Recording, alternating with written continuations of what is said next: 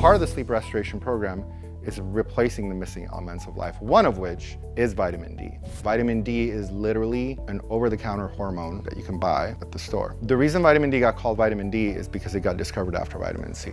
It is made from cholesterol. When UVB radiation hits your skin, there's a single bond broken in a ring on cholesterol, and now it is vitamin D. There's a vitamin D receptor on every single cell in your body. It's allowing your body to access your genes to make the proteins, to make the enzymes, to do what it needs to do. Without sunshine, without vitamin D, your body is going to be limited in what genes it can access. Vitamin D deficiency is not because you're not eating the right things. Vitamin D deficiency is environmental.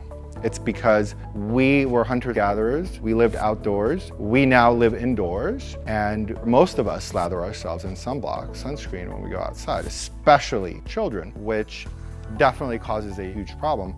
By the time you get to be an adult, a lot of damage has happened. Vitamin D can definitely help improve the quality of your sleep. With children, it's very fascinating. You can have a child that snores and grinds their teeth, and you give them vitamin D, and like magic, it just disappears. One of the things that I really enjoy doing is when I'm doing a procedure, I often have a couple of hours with the patient and trying to educate my patients so that they can have an overall better quality of life.